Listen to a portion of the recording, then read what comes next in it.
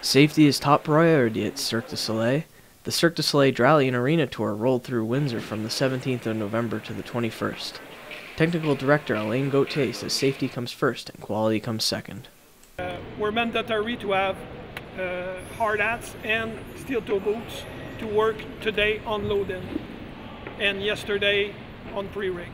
Riggers are suspended above the rafters at the WFCU Center using a safety line. All of the workers for the Cirque are specialized in their particular job. We have two kinds of riggers. We have acro riggers. These are more the circus riggers that helps the people to fly and all that good stuff. And we have the arena riggers. The arena riggers is the one that's going to hang all the responsible of hanging all the motors in the arena. We have about 82 points. Gauthier believes the hard work will pay off and hopes the people of Windsor enjoy the show. I'm James Tracey for Mediaplex News Now.